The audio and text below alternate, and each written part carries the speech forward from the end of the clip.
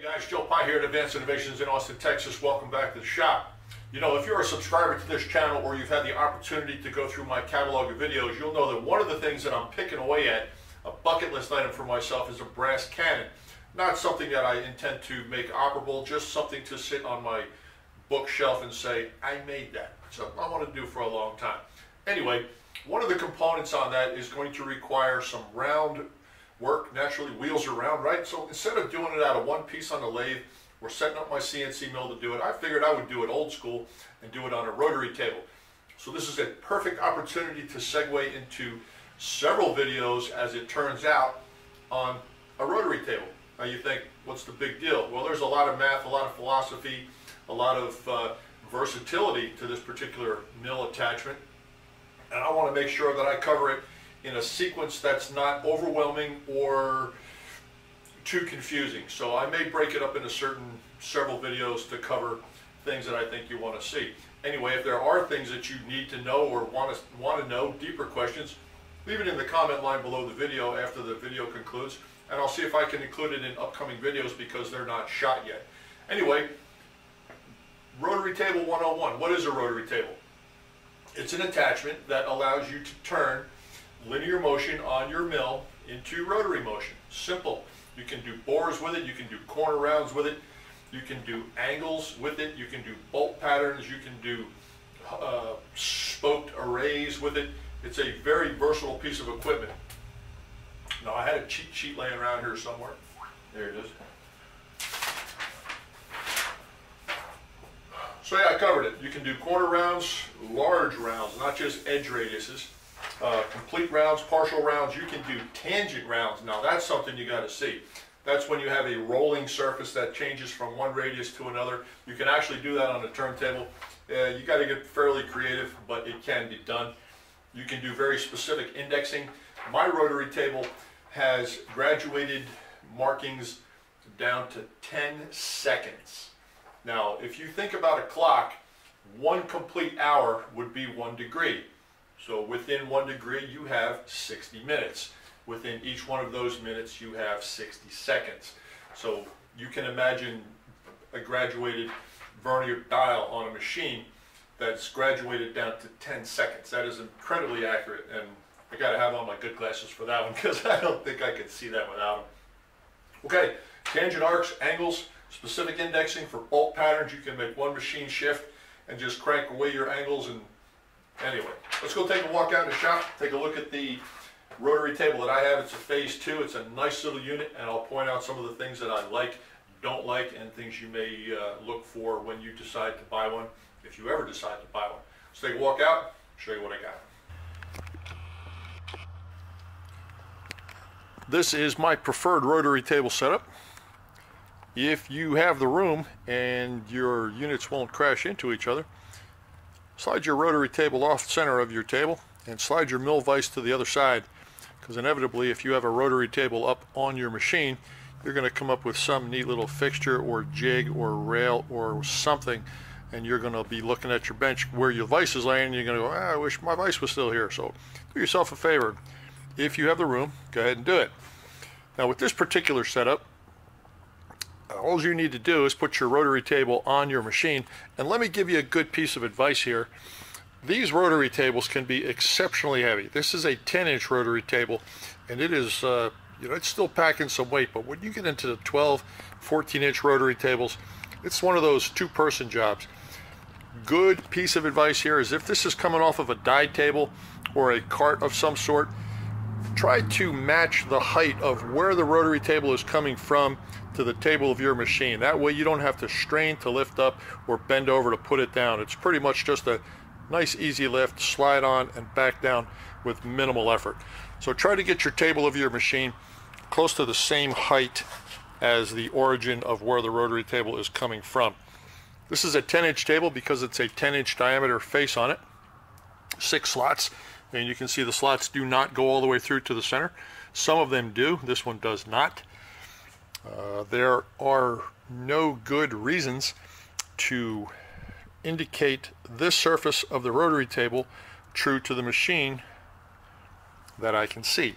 If you have tooling plates that you put on your rotary table that have pins or other alignment features in it, then you may wish to establish your table square right from the get-go. That way downstream, when you put your tooling plate on, everything on the tooling plate is as it was intended to be.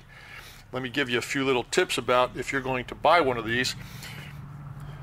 The one thing that I would really like to see, and let me return my table to 0. We're going to see if we can crank this around, bring it to 0.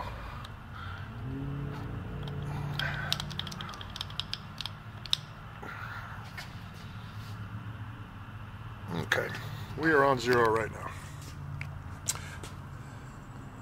The table itself is graduated in 360 1-degree increments all the way around the perimeter.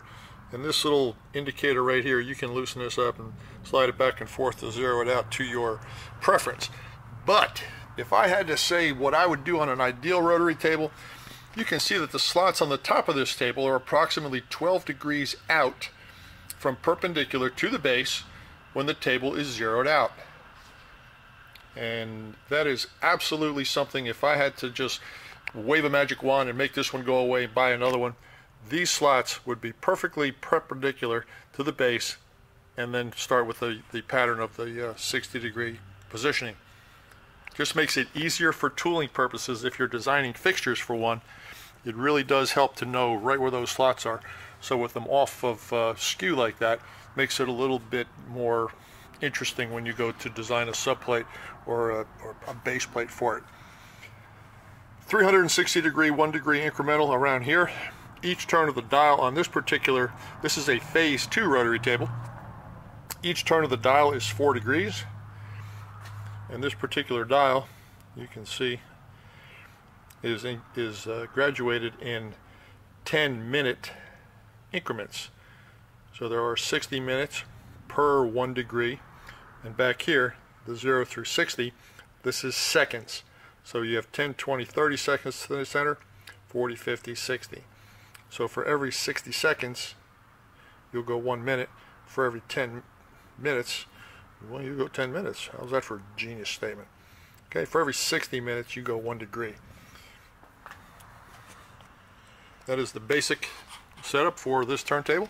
You want the center of the machine to be true to the center of your turntable. So sweep it like any other hole. There's really no good, no reason to get fancy here, guys. Just pick it up like a bore. Don't be afraid of it. Once you do it, zero your digital. If you have a digital, and I've had guys tell me that, hey, go from incremental to absolute or absolute to incremental. That way you have a 0 position on your digital for your turntable at all times. If you don't have a digital, do it the old-fashioned way. Put a piece of tape on the top and bottom of your table and your carriage, apron, saddle, whatever you want to call that. Zero it out. And I put marks up here on my boxways as well. You can do it on the side if the casting allows for a nice clean visual, but this is probably the easiest way to see it. I recall my 0 position on my dials clockwise. All my dials, I always zero my dials clockwise. It's just a habit I got into a long time ago, and it has served me well. So that's basic setup. Lock it down to the table, make sure it's secure. If you have room, keep your vise on the table. Indicate the center bore. And now I'm going to show you something I saw a guy do one time. He put the table up here, threw the table up on here, moved it over to the indicator, and brought the indicator down into the hole. And then he goes, hey, watch this. And he spun the table. Well, of course, if you move the table wherever you're going to go, that hole is going to spin true.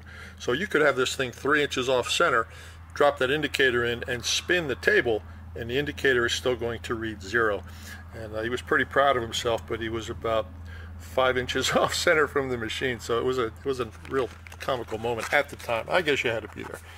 Anyway, once you have an indicator, this is just a general good idea for any time you indicate something and your needle doesn't move and you think that you've got it nailed, grab the indicator and just push and pull on it just a hair, just to make sure that the 0 that you have reflected on your dial is not a maximum stroke, and no matter what you do with the indicator, it wouldn't have moved anyway.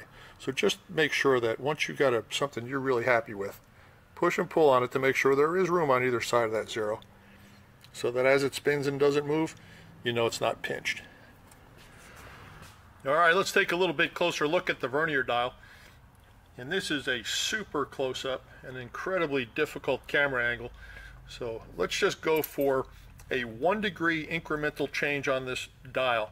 This is the front wheel of the rotary table. I am going to turn it 90 degrees clockwise, and you'll see it cross over 10 minutes, 20, 30, 40, 50, coming up on 60 minutes.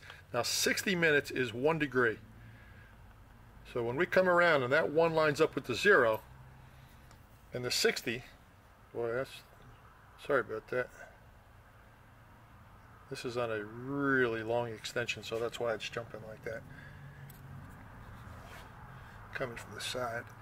When the 60 lines up, 60 hash mark, and the 1 lines up, this is the one that you primarily want to watch, but as a confirmation, look for the 60. So that would be 1 degree right there. This would be 1 degree, what? 10 minutes? 15 minutes? Let's go for 1.5 degrees. 1 degree, 30 minutes. Now since the 60 through 0 graduation right here, count the number of lines. 1, 2, 3, 4, 5, 6. So each one of these is 1/10 of 1 degree, or 10 minutes, okay? Or excuse me, 10 seconds. And you look for the next line in line to line up for the 10-second mark. So if you would want 1 degree, 30 minutes, 10 seconds, let's see if I can bump this just enough to hit that. There you go. There's 10 seconds. 20 seconds will be the next one in line. 30 seconds is the center one. 40 seconds is the fourth one. 50 seconds will be right here. And when the 60 lines up, we have gone 60 seconds or 1 minute, and you're going to see 30 degrees or 31 minutes now aligned. And that would be coming in from this side. Okay, 31 minutes. Let's do 52:30. There's 50 minutes, 51 minutes, 52 minutes, and we want the large line in the center to line up right there. And when it does, we should be midway between 52 and 53 minutes, right? Right in the center. See how that works out. There you go. That is not an earthquake. That is a 3-foot long extension on the end of this camera. That's why it's shaking. And it is a 1/4 of an inch on this dial. Alright, 51, 52 minutes, 30 seconds. And once you get around back to 4, you are back to 0. Line up to 60 at the same time as the 0 for confirmation, and you are in. This dial is going to take a little bit of getting used to, but you just need to keep in mind that these are minutes and not degrees.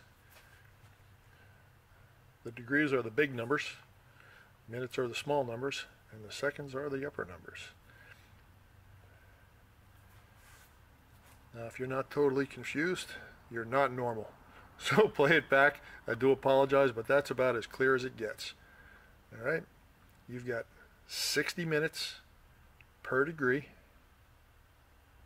and you've got 60 seconds per minute. It's as easy as it gets, just like time. I hope that's not too confusing, and if it is, by all means leave it in the comment line. I'll see if I can cover it again at a later date. Thanks. Okay, well, congratulations. You successfully got your rotary table mounted to your mill, hopefully without a hernia or having dropped it, because those are definitely two possibilities. And let's start off by saying, just because there's a rotary table mounted to your machine, that doesn't mean that you can't use the cranks on your mill anymore. Don't get this mindset that, oh my God, all I can do is round stuff. Not true. You can do whatever you want so long as that piece is mounted to the rotary table securely and the table's locked down to avoid rotation or accidental movement, go right ahead and use the handles on your mill as like any other part that you've got clamped in any other device. So what I would recommend, and if I was training an apprentice right now, what I would recommend to them is to just grab a piece of particle board or pine or something and stick it to the top of that rotary table, put a cutter in the end mill, in the spindle, and just start tearing up the wood. See how the table moves, see what you can do, see how it reacts, see how it feels. Just get used to the fact that now you have radial motion in an environment that used to be purely linear. I'm going to recommend a part that you can try that's a pretty good exercise. So it's going to be a simple part, and just draw it, put a piece of wood like I said, and just set your cutter 100 thou into that wood and just draw with the cutter on it. Do this piece right here.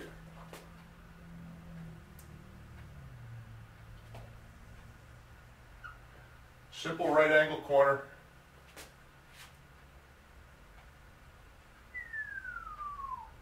Pretty close, huh? Not bad. Round edge. And put a slot in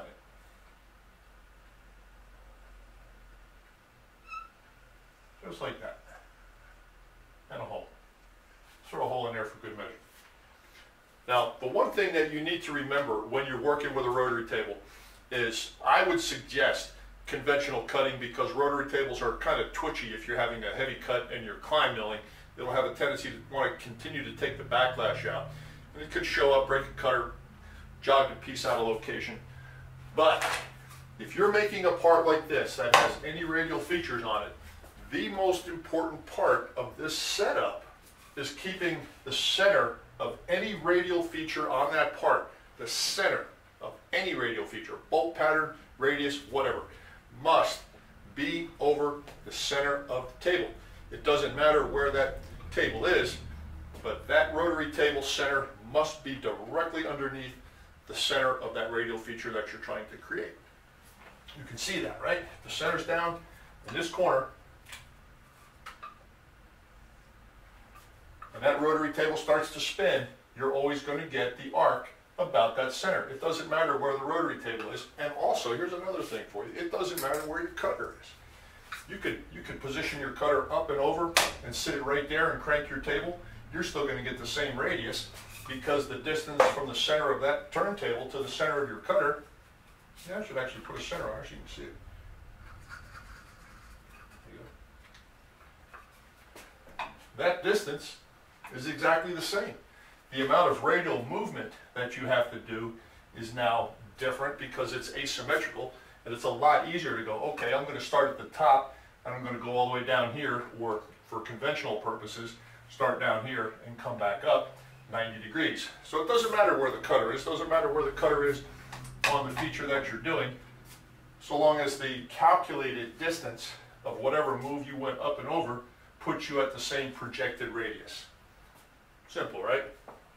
The other thing to remember is, this is important, as you're cutting, you have your offset for your tool. You have your offset for your tool. You absolutely must continue with the half the tool diameter mentality in order to successfully cut this part. Let me put some of this stuff down so I can show you what I'm talking about. You can see, in order to make this part, you're offset half the distance of the tool, half the diameter, the radius. So you move across, you're still the radius of the tool off. When you get over here and get up to the top, in line with this top surface, if you were to crank the table now, well, the distance from here to the center is greater than this distance here, and you're going to completely miss the part. You're not going to get the feature that you think you're going to get. You must move over and align the center of your tool with that edge, because that is the origin of the radius.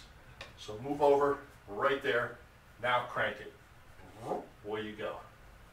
Let's just pretend I'm using a left-handed cutter, so that was a conventional cut. Right-handed cutter, you're coming this way.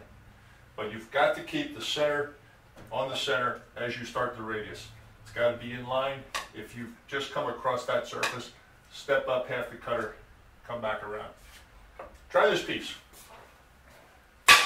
Play with it.